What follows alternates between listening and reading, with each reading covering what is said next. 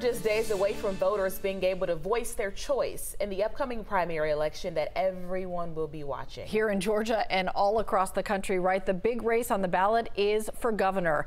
This morning, an exclusive 11Alive polls giving us a look at what's most important to you. 11Alive's Molly Oak is live at the state capitol for us to break down some of this new data, Molly.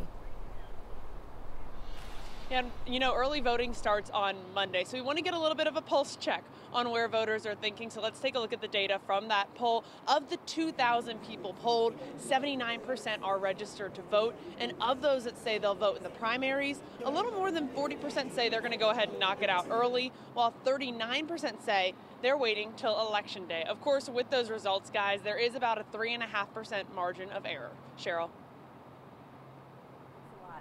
Those new polling numbers, Molly, also giving us some insight into the matchup between incumbent Governor Brian Kemp and Republican challenger David Perdue, and the gap is getting wider. Take a look at this. It's Kemp at 56%, Perdue at 31%. That's a 25% spread. The governor must get 50% plus one to avoid a runoff with David Perdue. I asked him about these new poll numbers. Well, look, we're just about to start the fourth quarter when early voting starts, so we got to keep our foot on the gas. The governor told me the ultimate poll is on Election Day for the primary, May 24th. We asked Mr. Perdue for a comment, but we did not hear back.